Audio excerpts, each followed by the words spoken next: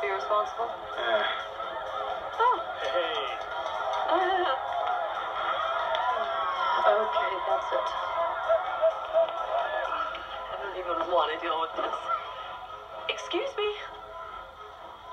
This is my room. Oh. You want in?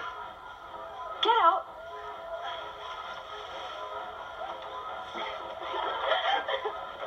Dude.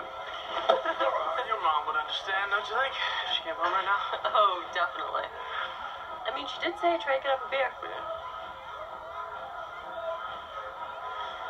Hey, listen. Thank you for everything you've done for Trey. If it wasn't for you, he and I.